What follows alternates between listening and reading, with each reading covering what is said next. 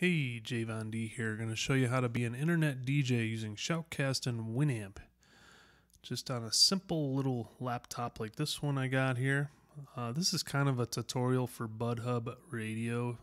So I'm just going to kind of open up the chat room, chuck it on the side over there. So by the time we're done with this little tutorial, you should be able to do full DJing with your chat room on the side, which would be pretty kick-ass. So we're going to be using Winamp 5.6 full, Shoutcast DSP 2.35. Going to open up Winamp here. There we go. Yours might look a little different. This is the modern skin I'm using. Shoutcast source DSP off to the side. In the summary area, that'll kind of give you the status of your stream. We're going to go to the output tab, and I'm using output 2 in this stream. So in the login tab below, put in your server address, port, and ID down there. Directory tab, that's what you want the people to see, the info for your stuff. Encoder, this is where you get to select if you want MP3 or AAC plus.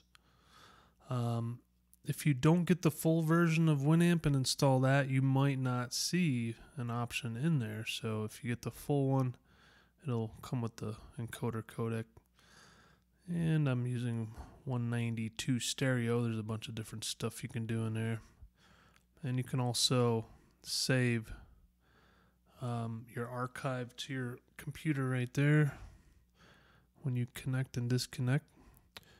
And that's all you need to do on the output tab.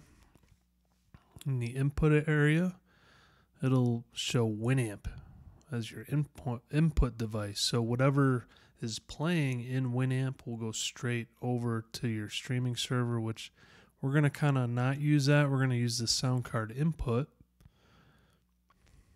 And you can see that it picked up my microphone, and you can see the levels from my webcam microphone picking up right here. What we're going to do is actually go down to the sound devices. So I'm going to, right click on the speaker, go to recording devices. Just going to bring that over here. And a lot of these new computers have the stereo mix option, so we're going to use the stereo mix. Set that as default device. You can see it's now set with the check mark.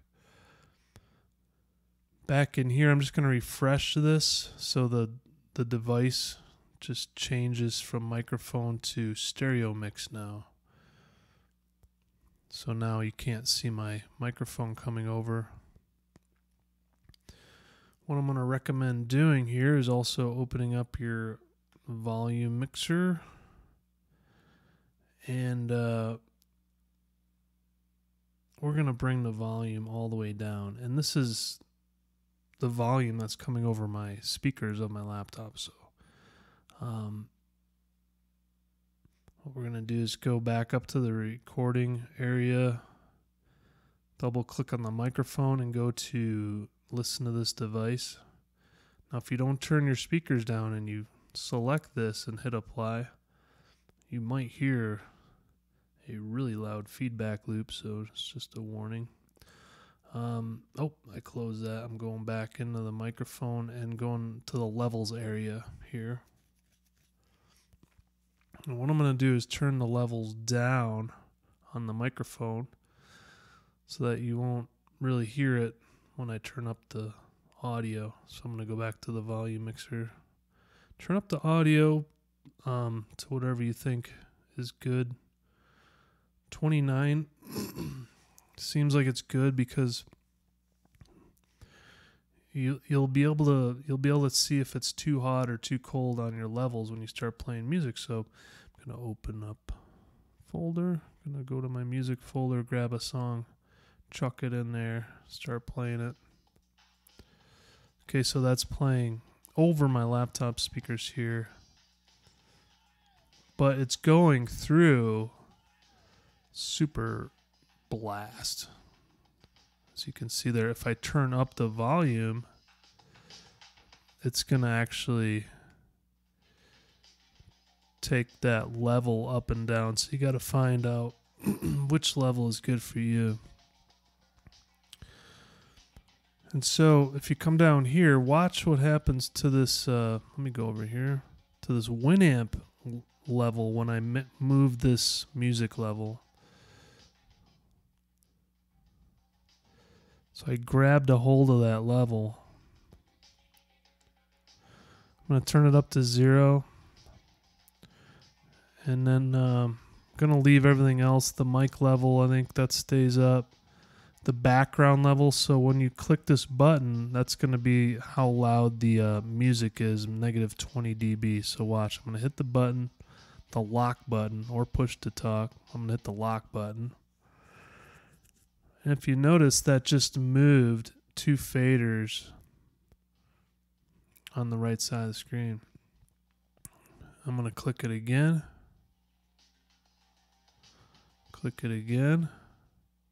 So now, like, you can talk over the BudHub radio stream with a microphone, hit one button, and then be able to bring up the tunes and bring them down. It's pretty kick-ass. So I can hear myself back a little bit, I think, on this little laptop speakers, but it's just low enough so it doesn't feed back, and you can kind of hear what's going on and be able to DJ and stuff. So come back to the output tab. You can connect to BudHub radio.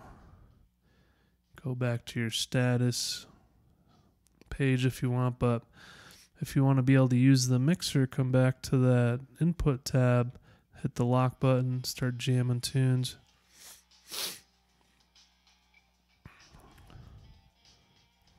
Hit the lock button again. Now if you stay on this page and you just want to hit spacebar, you can have the spacebar work that for you, which is really cool. Let's see if it's coming over. Page if you want, but if you want to be able to use the mixer, come back to that input tab.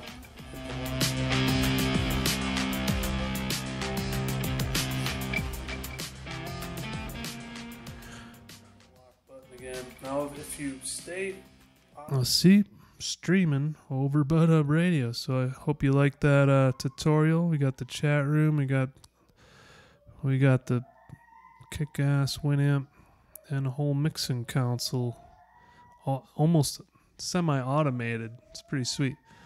So hope you like the tutorial. If you want to come check out BudHub Radio, come on by the site budhubradio.com. Go to the About page. We'll tell you all about the concept, the music, the chat room. You can take the chat room code and just copy and paste it on your own website. It's sized for like a little sidebar, but you can make a huge one just by adjusting the code a little bit. And contact me if you want to do some DJing with us and jamming. It'd be super fun. So hope you liked that tutorial, and we'll see you later. Yeah.